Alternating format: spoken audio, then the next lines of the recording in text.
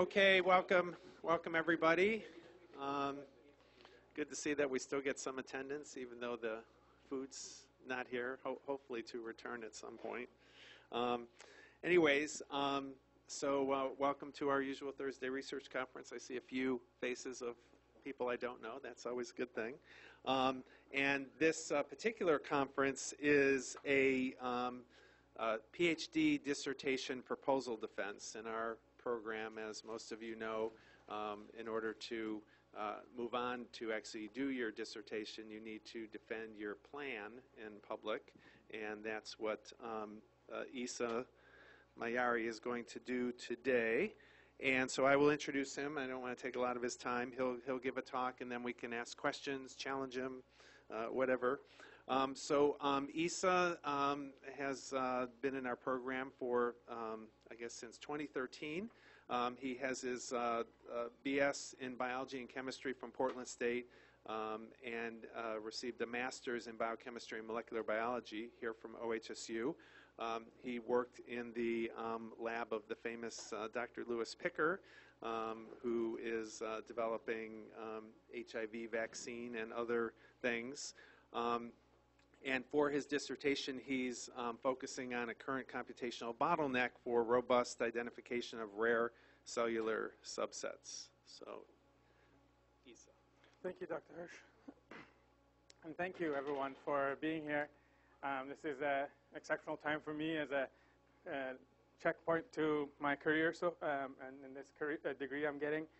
And so I wanted to quickly just give you guys a background about what I'm trying to do, and so that because this is a multidisciplinary topic, I'll be going through several different domains and topics rather over the top, and so I just want to make sure that we stay on the message. And the point is that there are rare cellular subsets when you have a homogeneous mix, and there are some populations of them that are very rare relative in frequency that are deterministic for health or they're actionable for healthcare. And so that's the thing I'm proposing, a computational tool that will get at those rare cellular subsets. However, those rare subsets could be spread around in multiple domains of biology, and we'll get into that.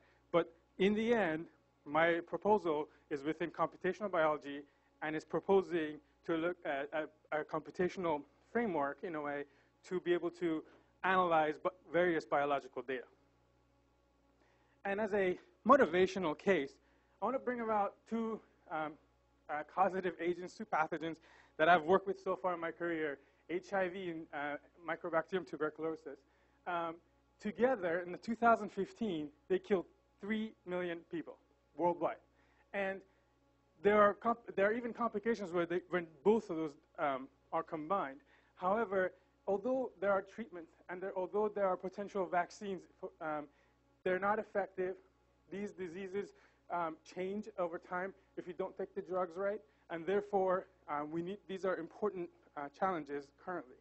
And ideally, kind of where we're going with this is being able to identify these protective cellular immunophenotypes that are potentially rare a lot of times in the immune system, and therefore being able to vaccinate someone in this window of opportunity where these protective immunophenotypes are working, and hopefully they'll not cause this, like on this unvaccinated person or persons have a high viral load, which eventually, this is by day 56, but by day 100 and beyond, it'll come back up and go towards AIDS. Whereas the goal is to be protected. And so that's why those cellular immunophenotypes, sometimes rare, are important. So what am I talking about single cells? What does it mean? And when we're looking at cells, and in majority, and since this comes from the immunology world, I'll explain, it's a basic picture of a T cell. But in idea, you have the nuclear envelope or the cytoplasm or the membrane up there. And so there are proteins or markers or sugars or some stuff that are spread out. We identify as markers that we can tag using antibodies specifically to them. Those antibodies could have a fluorophore or a metal bead, and the mass can identify that specific antibody bound to that marker of interest. And in a way, we can get single-cell resolution of specific targets so that we can identify who or what this cell is and what its function is. And as you can imagine, another general example, these accumulate. And it's not just one molecule of this because it's in 3D, right? So on the surface, there's many of these proteins expressed. And as a combination of all of them, it defines, again, who this cell and what its function is. Traditionally, flow cytometers, immunologists, cancer biologists, when they look at cellular subsets, they use flow cytometry using the antibody method that I talked about. And they look at these pairwise gating systems that they drill down on. So the first screen they see, for example, is they gate on T cells, which is used by CD3 marker. They gate out, for example, negative gate out specific types of T cells they don't want. So these are gamma delta T cells. We don't want them, so we gate the lower one, and so forth, until we get to the population that we want. And you can imagine, as we're drilling down into these populations, the downstream gets rare and less frequent.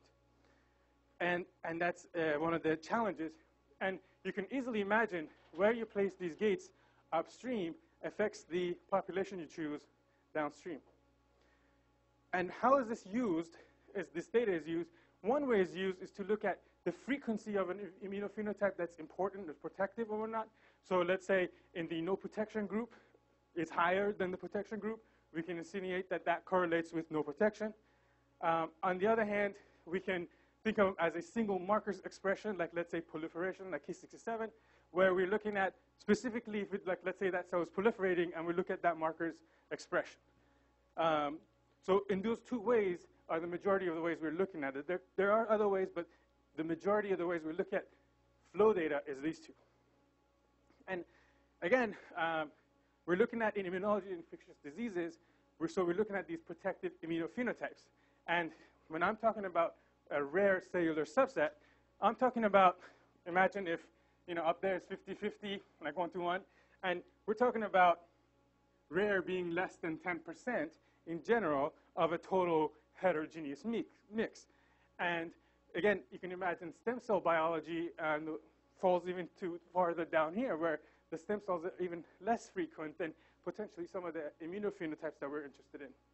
And as well in cancers, like circulating blood cells, or even also those cancer-seeding stem cells, they're also very rare.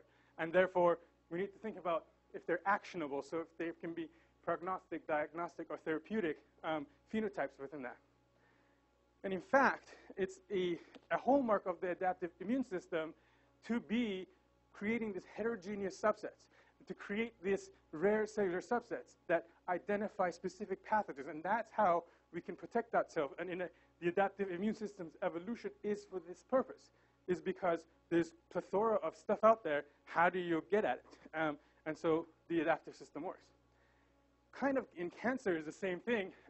Heterogeneity is one of those major hallmarks. And being rare subsets at different time points across a tumor, for example, can be indicative, actionable in terms of prognostic, diagnostic, or therapeutic. And so sometimes identifying even a rare cell early in time could be prognostic of, or diagnostic, or therapeutic of that. So clinically actionable. So now that I've described how they're, why they're important, how we look at them, computationally, what are we doing? And there's three major things. And the one is to be able to classify those cells robustly and reproducibly, to be able to identify clinical correlates, and to visualize the phenotypic landscape as a whole. Those are the three tasks we're doing. And in this proposal, that's why it's darker, focusing mostly on the top part, the top one, but the other two must also be part of the idea in the back of our heads where we're thinking about the bigger picture. And in the end, we're doing these comparative phenotyping to understand this immunopathophysiology of what we're looking at. So to that note of computationally being able to analyze flow data, a while back there was a FlowCap data set challenge, number 1, which was targeting at specifically classifying immunophenotypes. And in that challenge, the results, majority showed that computational methods are much better than any human method. They reduce the variance in the analysis, and even if those center is a center for doing a task rather than individuals doing, so even superhuman training is less, causes more variance than computational, and computational, most important, is reproducible, whereas it's harder to reproduce something a human does. And in general, one of the things that they report on is using an F measure, which I'll get into a little later, but F measure has a range of 0 to 1, and 0.9 is pretty high up there, and so they're happy with it. But in FlowCap1, they weren't looking at rare cellular subsets. So come FlowCap3, because once we have a good foundation for computationally looking at things, well, what are the bottlenecks? And FlowCap3 had a challenge specifically looking at rare cellular subsets. And on average, the two populations that they have for us to work with are on about 0.02% and 0.04% of the total heterogeneous mix. And in this data set, they're looking at T cells that are stimulated using HIV proteins in an assay where you put in the antigens, and the T cells pass a certain amount of time, they accumulate the cytokines they need, and that's blocked so they don't release it. And so then those cells are passed through a flow cytometer, and then you know which cell detected the antigen and thus responded with the cytokine. They're rare because that antigen that is detecting is, in a way, being detected by a very rare cellular phenotype as a whole and matching that sequence. So that's the cell type we're interested in as a classification challenge going to this proposal. And it is important for us to consider, when we're looking at something like rare cellular subsets, there's technical variability and biological variability that heavily confounds it. And either it's batch reagents. One lab could use one antibody that I showed earlier, another lab uses another antibody. That could cause a difference in that definition of that subtype we're looking at. And the SOPs and the instrumentations could be different, as well as the various biological variability and some of the even general demographics like gender and age. And this is the F measure I put in here so we can quickly just talk about it. F measure is a harmonic mean of precision and recall. And if you remember, recall is simply how many of them do we predict, and precision is simply how many of them did we predict correctly. And so with this, and as I said, the range is between 0 and 1. That's the measurement we're going to be using, but not as a whole, but specifically looking at those rare cellular subsets. So on FlowCap data number 3, which focuses on rare cellular subsets, there was the top performing algorithm was done by Peng Kui in 2015 that got an F measure of 0.69. The model breaks down into 3 parts, and I'll briefly explain its parts. But in general, there is a training part where you have some training data, and the data that means it has the gold standard, it's been gated, it's clean and everything, and so the machine learning algorithm has to learn from it. And then you have your test data, which you bring in, and you're asking it, because it's not labeled, and you're asking it to predict on. And the way they approach it is through an ensemble majority vote, which means, and I'll get a little deeper of what the SVM is doing, but imagine it as just a single classification model for each one, and if you do it 50 times, and you're getting this vote of, is this a rare cellular subset or not, and you get the majority vote. That's the way they approached it. And a quick definition for what the support vector machine is, because that's the model they use, is that a support vector machine is a algorithm or machine learning framework where it's trying to find a hyperplane or a line that completely separates the two classes, that maximizes their separation. And so here's a 2D example. And the pink line, in a way, is trying to split the two. And in a more realistic case, I have a little toy example here in a 3D, and these are the same. They're just rotations of one another. And so you can see if I draw a hyperplane, not all the subsets is gated in, like to be on the positive side of that hyperplane. Some is left behind. And so that's one of its limitations of drawing a straight line when you're trying to gate. And that's parallels what we're doing, what the manual gating was, because in a way that was also a straight line. In many cases, it needs more of a curved line or a angled line. And So if you imagine in this figure that all of those hyperplanes from the 50 ensemble training sets are put together on a new data set. So each of them will be chopping at different angles. And even if you have a mean, like the yellow one is the mean of them all, you can imagine that it's not doing the best job. And I'll have another picture that shows that. But that's kind of like for you to visualize how that this system is not the most perfect way of classifying these cellular subsets. And the ensemble method, how it can have issues with not always getting all of them. And the other part is that the supervised machine learning method used here, the underlying this support vector machine, is a supervised method. And that means it's learning everything that it's seeing off that data set. So when it's trying to infer it on a new data set, it's assuming it's coming from the same mathematical properties, the same types of data set, and so forth. So that's why if there are, let's say, batch effects, realistically, the supervised model is learning the batch rather than the actual signal you're interested in. So that's another limitation here.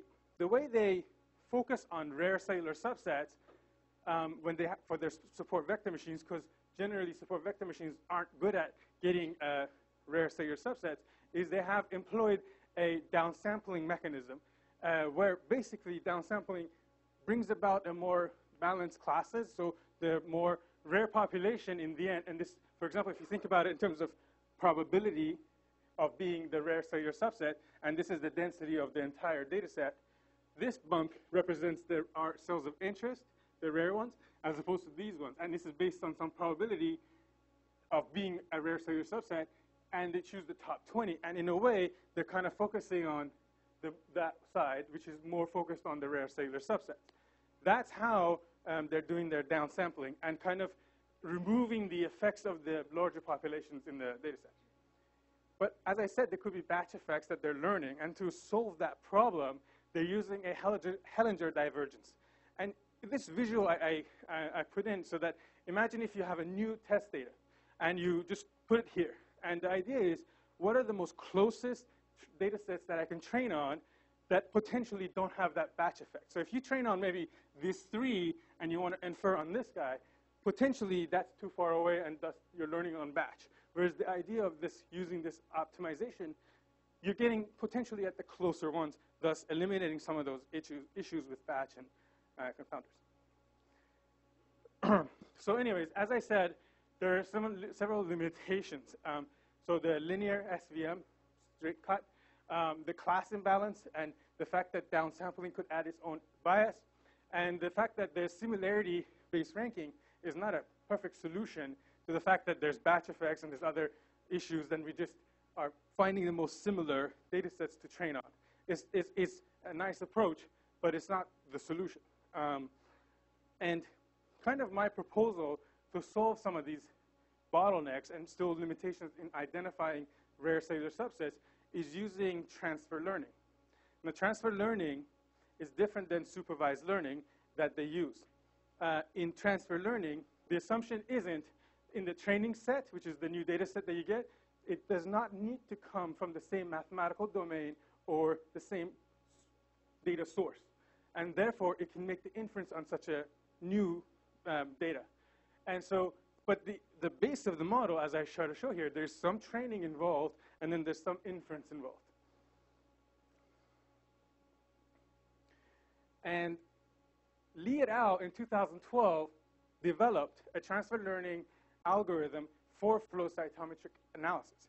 However, their focus was a different cell subset. It was a larger cell subset. It wasn't as high dimensional as we're looking at today. And so part of the thing that part of the motivation for going beyond this is going to higher dimensions, going on bigger files, and at the same time focusing on some of the limitations that were going to be addressed by transfer learning.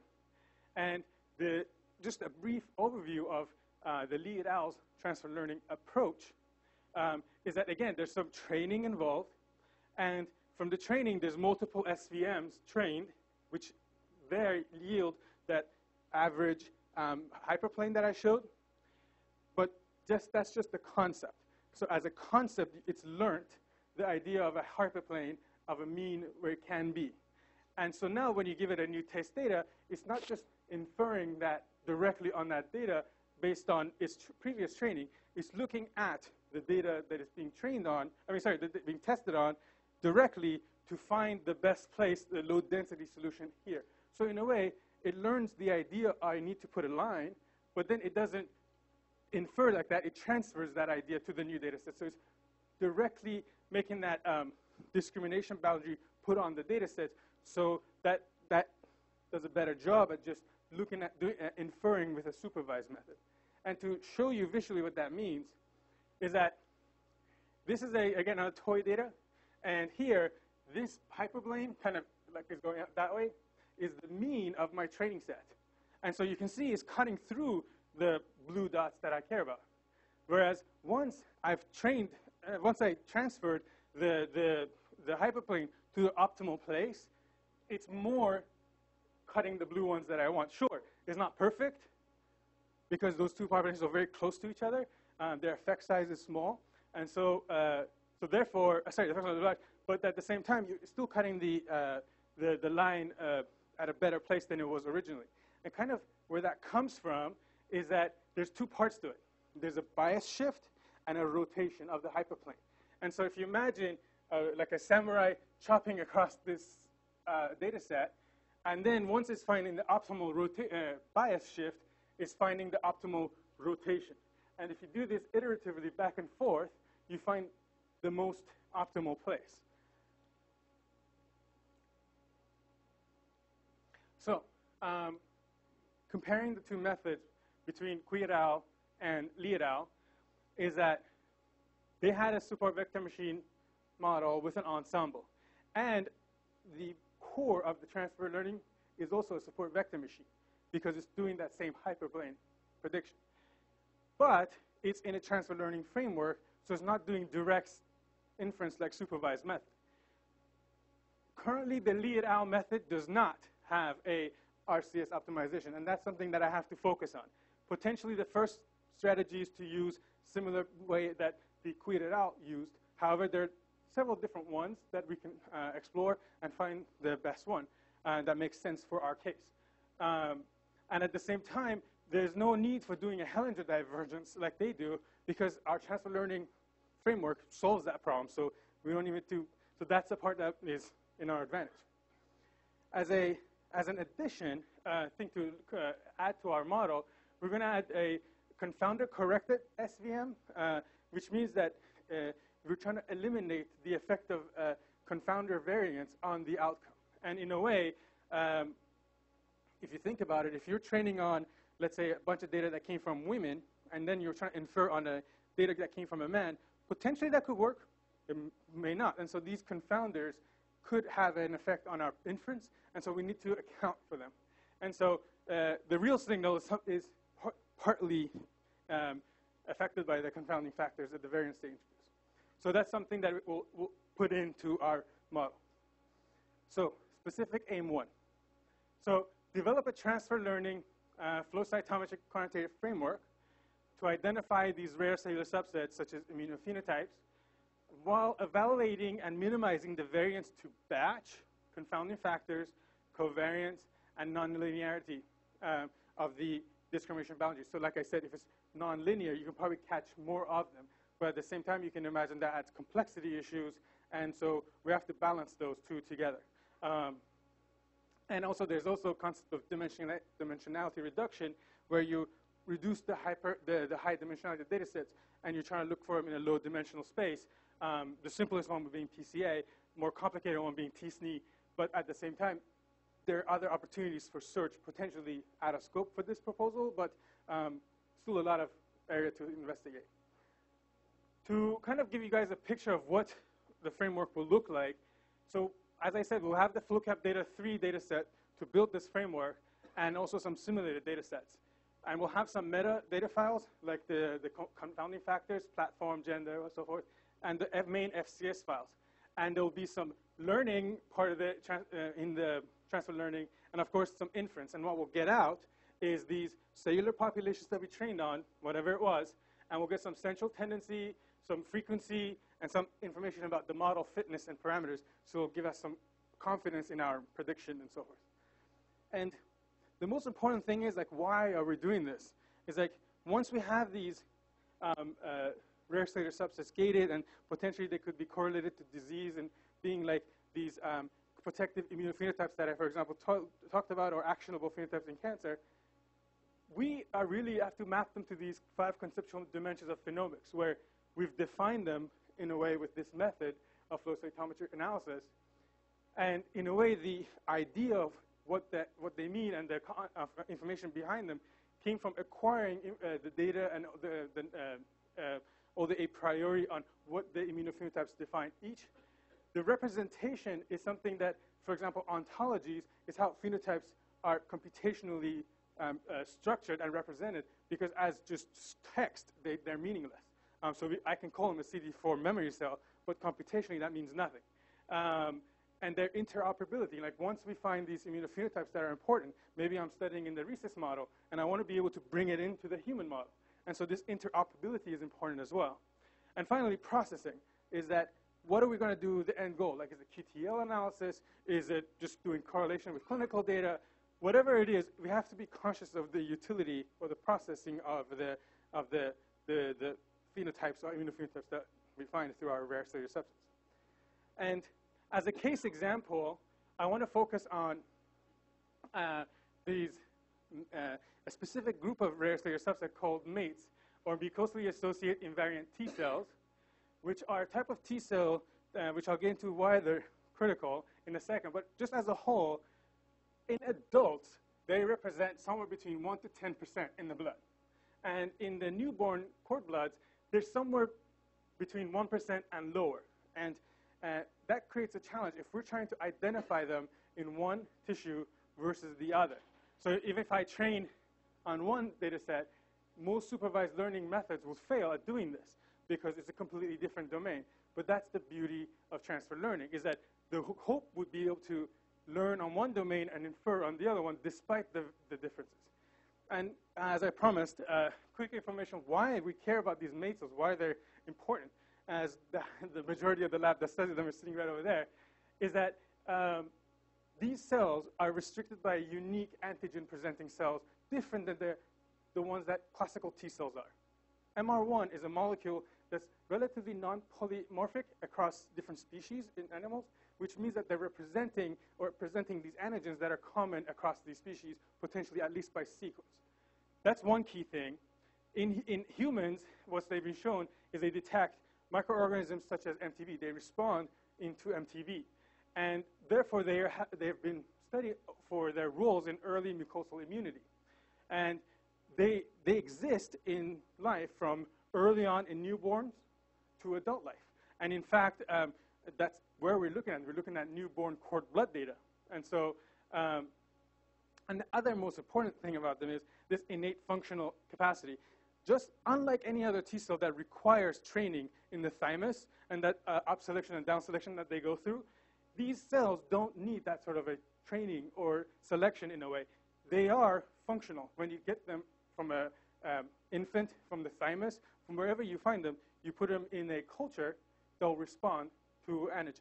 And so that's another unique property about them, which goes back to thinking about their role in early mucosal immunity, especially earlier in life. And why are they, infants, for example, get more infections, such pulmonary infections such as TB versus adults, less so. They're less likely to get complications. Anyway, so towards that specific aim too, identify phenotypic mate cells in 2 diverging developmentally associated tissues, PBMCs coming from blood of adults, and cord blood cells from newborns. And we want to look at these mate cells within our framework first to classify them, and then to be able to then drill down once we've classified them to understand their biology and what's different. And kind of to give you a visual of what we're expecting is that there are a bunch of these additional markers that are indicative of their developmental stage, their function, and so forth. So once we can identify them across the 2 data sets, we can then study their biology and their role in protective immunity and just general health immunity. And the picture I showed earlier was HIV vaccine that kind of is projected, and this is kind of adapted to be for TB, but because TB has this sort of a reactivation, so forth. But the idea is the same. By studying these immune subsets that are important to protection, we want to create a vaccine that gives you either sterile or complete protection. And that's the whole point of, at least in immunology, what I've been trying to work with the Lewinson lab, is to be able to contribute to finding and understanding these immunophenotypes that are potentially important in protective immunity.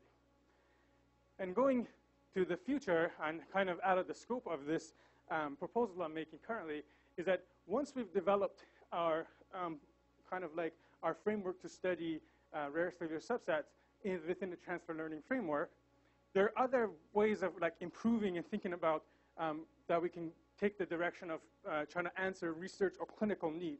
And either the model can be improved, as I said, the optimization for RCS can be improved, and at the same time we can expand into several different ways of the rotation and the bias shift that I talked about. There's other ways of trying to do that as well. So that's kind of where we can go into there, beyond. And so with that, I want to give my acknowledgments to my mentors. There's a lot of names under this, but I want to really thank Dr. McWeeny and Dr. Lewinson and Mario, who's not in the room today, as well as my dissertation committee and all the other people who really helped me get it to this point. Thank you very much. It's incredible. And if I forgot someone, I apologize, but I tried to include all those I immediately remembered. But thank you. I appreciate it.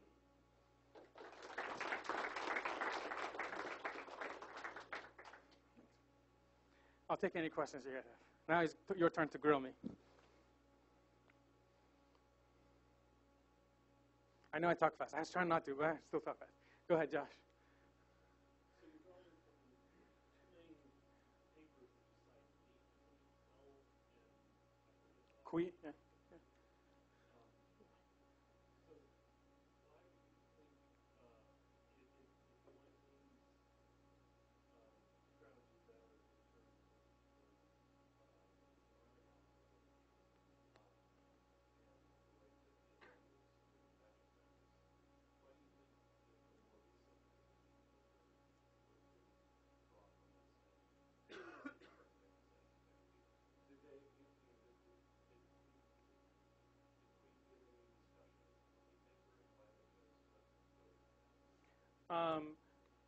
They did cite that paper, but their point going forward is that this method potentially is more optimized to be faster. But in terms of like coming to biology, there has not been shown a method that compares this method to that method directly using this standard data set. And kind of what I'm trying to show as the first step is that, to show, is this transfer learning, because in theory sounds better, not just for batch effects, but just for the fact that we can infer on a new data set that came from anywhere that kind of has the same subset of interest. That way we can potentially be beneficial no matter what. And we'll compare it with the same data set and we'll see how well it performs. That's kind of the first path.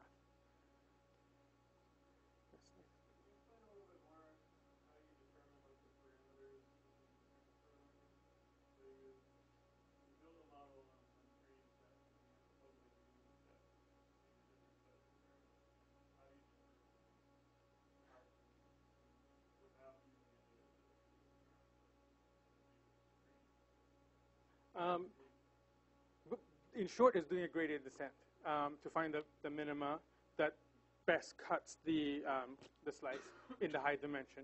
And then so in general is doing, one is doing a projection of the new data set into the direction of the kernel density estimate of the training. And so that way you kind of you're on the same trajectory, and therefore you can make the inference in the same kind of logic. And so you find the lower point of the minima in that regard, and that's kind of where it is. And the same iteration, you're finding the rotation as well, besides the bias shift.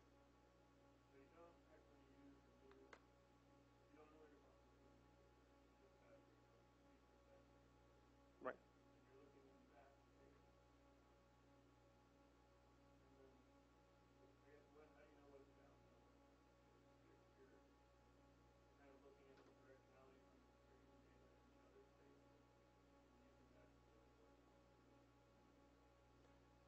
Yes. In a way, partially, I think that the new data set has to not be completely random, right? But it has to have the same, in a way, concept of being able to find that population.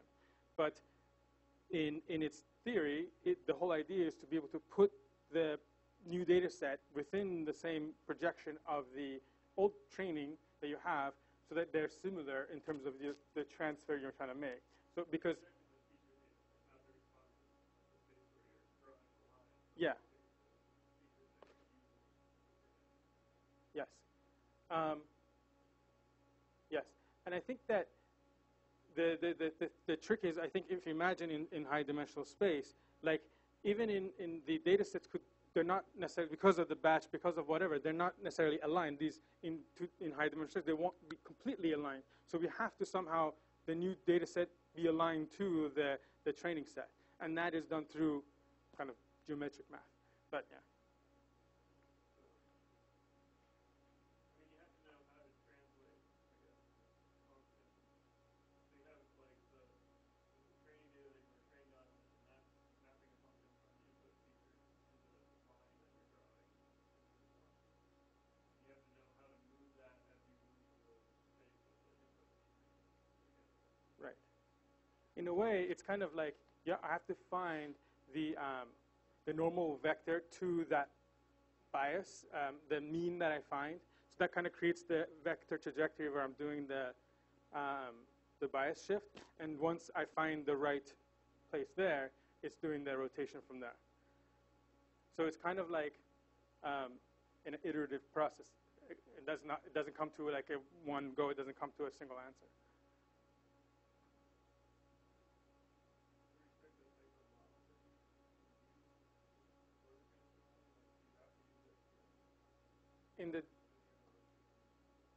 In the domain of transfer learning, there are several different cases.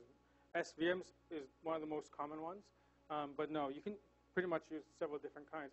They get more complicated. I think, like, imagine trying to transfer a more curvier shape, geometric shape, as opposed to a straight line. It makes it more difficult. But in the case that I'm proposing, yes. But I would like to investigate the nonlinearity, but with the limitation of it causing complexity and therefore losing meaning, translation, and at the same time, adding time. Or was that a hand, or was that just a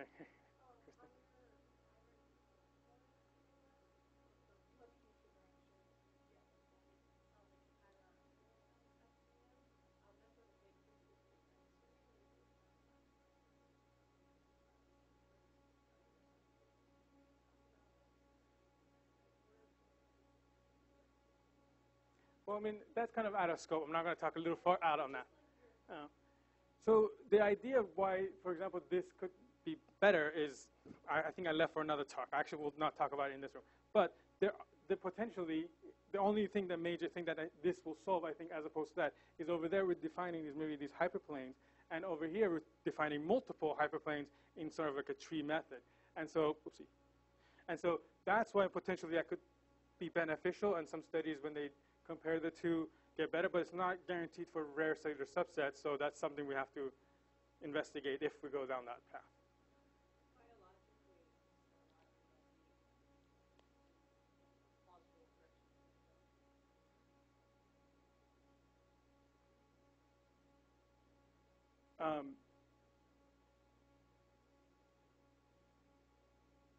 Because I actually don't have a biological answer to why that could be better. Think a little bit about the nature of the Because they're hierarchical immune cell subsets. Okay. Thank you. Yeah.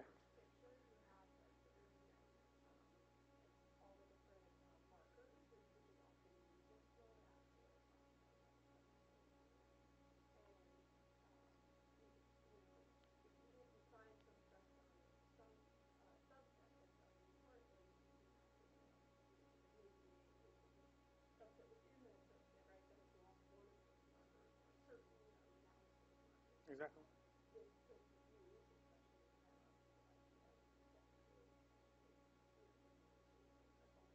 Yeah, absolutely. And that's why I think that they also potentially could work.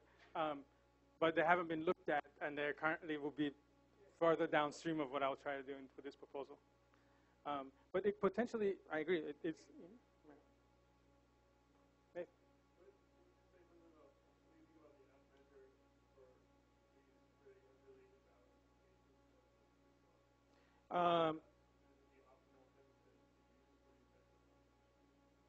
Well, it depends how you define the F. You can say the F of the for the rail cellular subset, not as a whole.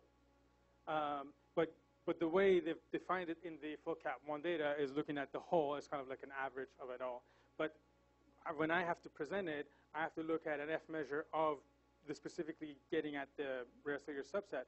But there is another version of it that specifically balances the precision versus recall.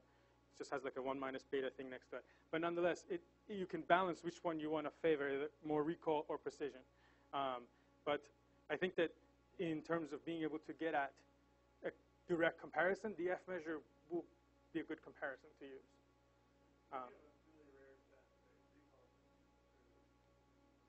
Exactly. So that's why we can balance it. But I didn't propose that directly because that won't be a direct comparison to what's already been done. Because I want to compare to Cui et al.'s paper, because that's the data set we're using and everything. But yeah, I mean, if we're trying to tune it to potentially either try to describe it in different ways, we can use other ways of looking at it.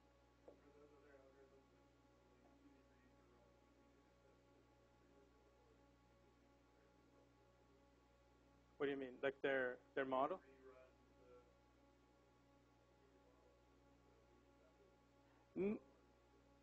I mean, I'm not creating the Cui et al. Framework, but on my framework. Oh. The software? No. No, I don't have access to I have access to the flow cap data, and therefore that's why sticking with the F measure will at least get me close as possible without having the... Exactly.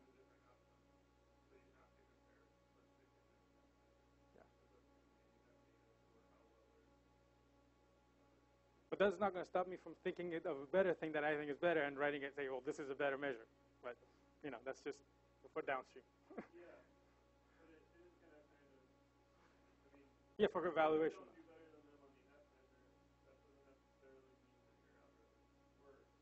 Exactly. Fair. That's a fair point.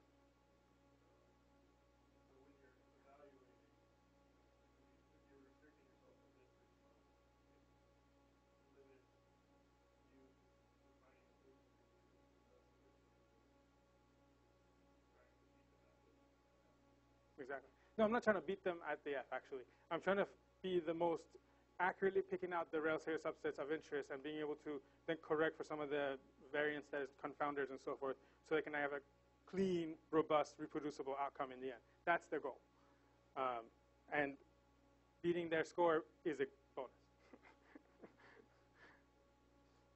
Yes? So does your data is more of a kind of classification into buckets? It's not a ranked kind of output, no. Is it? Okay, because I mean, if it were ranked, and there's all kinds of measures, that combine recall and precision. But if it is a classification into buckets, then that wouldn't work. But if you did have a task that were ranked in output, there are plenty of measures that use recall and precision and combine them, and that take into account as you go down the ranking. Thank you. Yes, absolutely. But again, I try to be tight as possible to be consistent. But I would love to go further on these things and investigate them afterward, getting the PhD, so forth. I mean, this is a whole domain of transfer learning that I can keep expanding and trying to tune to clinical needs and research needs. Absolutely. Dave? Can you push the button so that if we're recording this? There you go. Hold it. So Eisa, I have a kind of a question ask you what you mean by a confounder. That is that something you have to predefine, or is that something that will fall out of your analysis as you compare different data sets? Yeah. In the flow cap data that I have, the confounders are gender, age platform of the CyTOF or flow, fluorescent flow. And I think those are the three major ones that I have the most robust data for, but I haven't done an explorative data analysis on that data because I don't fully have access to it yet. But yeah, in general, that's kind of like, I would imagine as much as metadata we can collect, we can put in the confounders. That's why early on we were talking about getting access to clinical data from you. But since that goes limited with our data set, as much as I can get from the flow cap, I'll put in. And I've looked at the algorithm at simplest form is a matter of 0, 1, like this is like, let's say female, male, stuff like that. And that is very broadly looking at some of those confounders. But again, it can be drilled down further, depending on what we collect. So hopefully we can in the future collect data with good metadata with you. Mike? I have another question about evaluation. Sure. At the beginning of the talk, you mentioned that for the more frequent cell populations, computational methods are as good or better than manual gating. Do you have a sense of how well your algorithm will have to be to match manual gating for the rare cellular subtypes? Is there more variation in how people manually gate for those smaller subsets? I don't have a feeling for it just yet because I haven't run real data in the framework yet. But I do think that the variation in the data sets will be solved by the properties of transfer learning. Like, for example, if your training has some noise, it's still getting at a very general hyperplane from it, and then transferring that to the data set, so to the test set. If I'm answering your question right, your concern is about if the data training set adds too much variance. Is that right?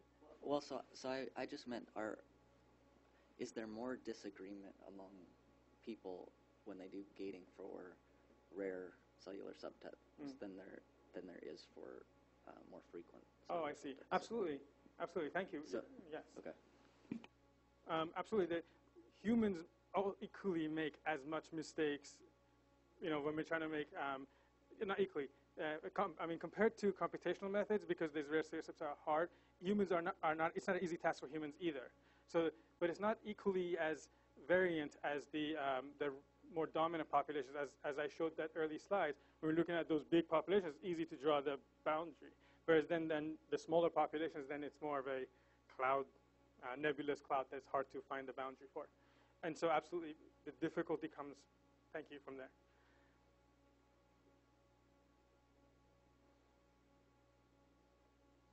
Seems like no more questions.